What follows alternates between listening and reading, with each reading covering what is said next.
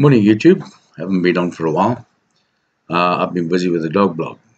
Head over to the dog blog and have a look at my new pup. She's really shaping up nicely. Training's going pretty well, although the house training's a bit of a bitch. Okay, well, this morning, just a quick one. I want to talk a bit about my new toy. I got the Kangertech Subox. It's a nice little machine. Really, it is.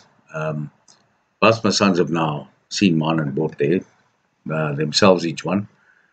The white ones were apparently withdrawn because of some issues with the white coming off. But this little Aki is a 50 watt mod.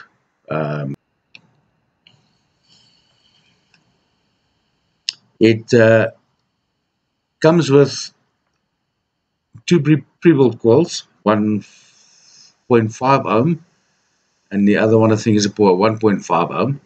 And then best of all, it comes with an RBA. This little RBA, man, it's much better than the old one. I don't know if you can see that, it's got a couple of big holes in it, on the sides. And I tell you what, I generally vape 90-10 VG, and I've not had a dry hit from this thing, not once. And I've had chain vape this thing really a hell of a lot. So I've had it now a few days. I'm very, very impressed with it.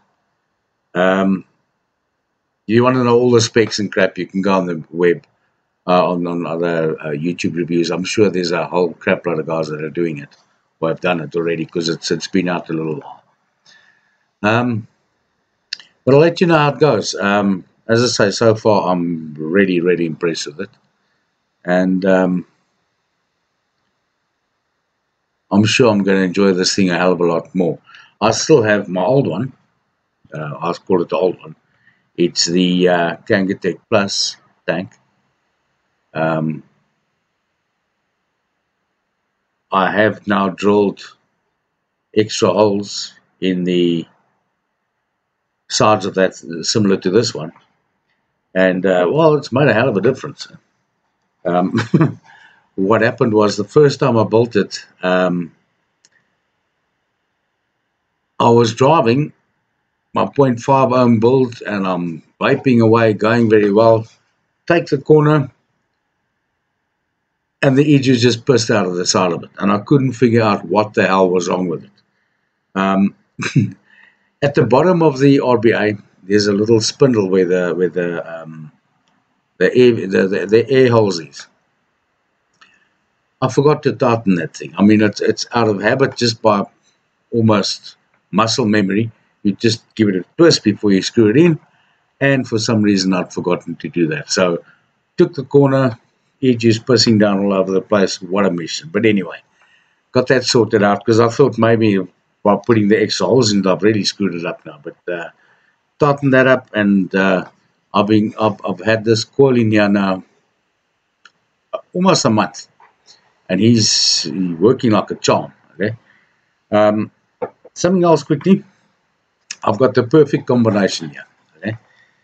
In this one, I have Belgian waffles, and man, I'll tell you what, if you've never tasted Belgian waffles, take a puff on this guy.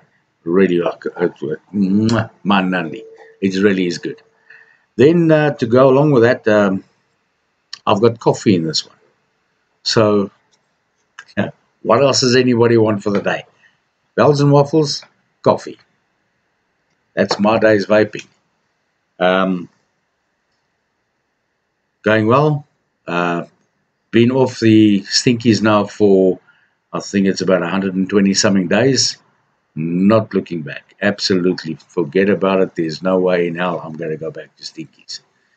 Well, that's it for now. Just a quick one before I go out.